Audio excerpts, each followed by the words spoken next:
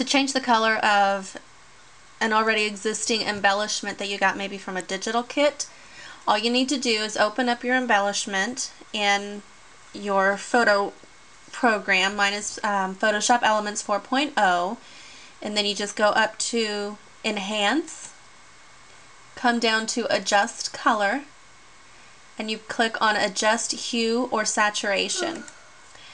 Then you just go over here to where the Hue slide bar is, and watch what happens when you slide it from one end to the other. You get several different color variations.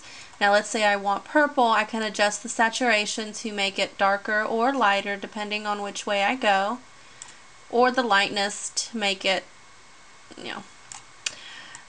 if you put this, I will put this back at the beginning and let me show you what happens. If you click down here, this is a little checkbox. It says colorize.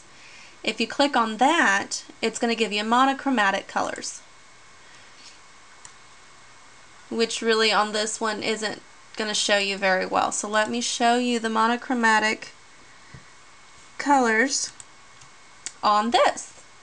Again, go to Enhance, Adjust Color, go to Adjust Hue or Saturation. Again, if you pick the little slide bar under Hue, you can change your colors. It's actually kind of psychedelic.